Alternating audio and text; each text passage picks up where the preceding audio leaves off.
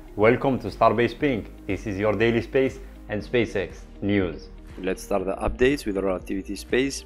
Looks like the focus now is on their next generation reusable 3D printed rocket, Terran R, about 83 meters tall, that's 270 foot, 18 foot in diameter, that's 5.5 meter, with 5 meter payload fairing, capable of sending 23.5 tons to low Earth orbit.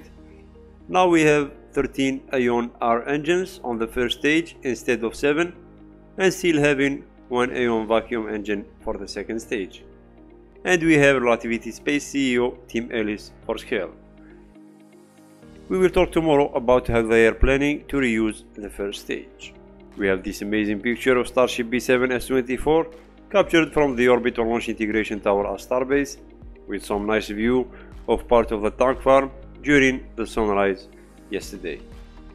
And late last night, we can say very early this morning too, Ship 24 destacked from Super Heavy Booster 7, preparation for the next first launch attempt next week. All thanks to LabPadre for the live footage.